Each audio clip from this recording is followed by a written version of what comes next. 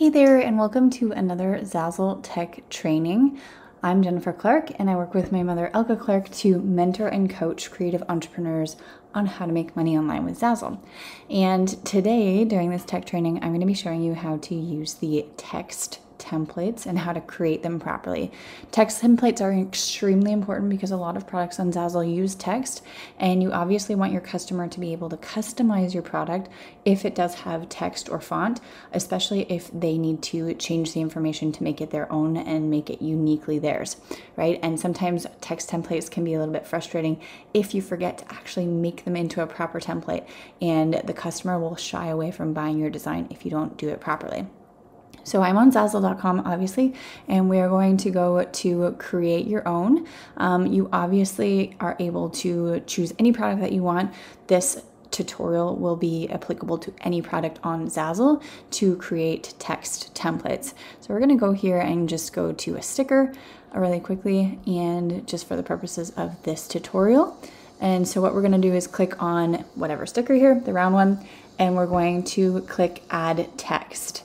So when you add text, it'll open up the design tool on Zazzle, and what you're going to do is put in any text you want.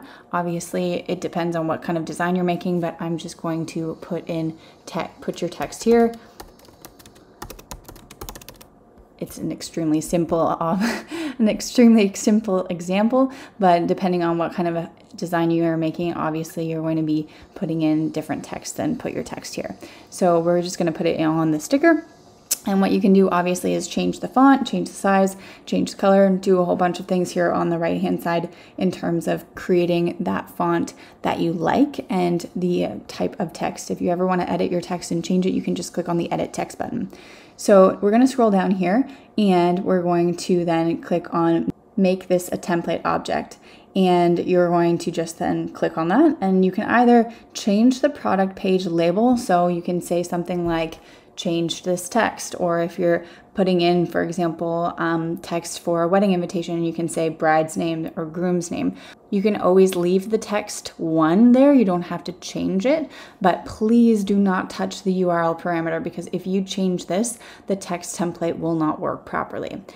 Now going forward, you want to make sure that your text bounding boxes are to the maximum that they can be, depending on what kind of design you're creating. If you have some sort of graphic, you obviously don't want the text bounding box to go over the graphic, but since I don't have anything else in this graphic or on this sticker, we are just going to make sure that it goes to the green line, so that if somebody changes the text, then they have the maximum potential or the maximum amount of space that they can use. All right, so then we're going to click done, and then obviously this is a very simple design, but when you're done your text templates and everything, then you're going to click on the button and say sell it.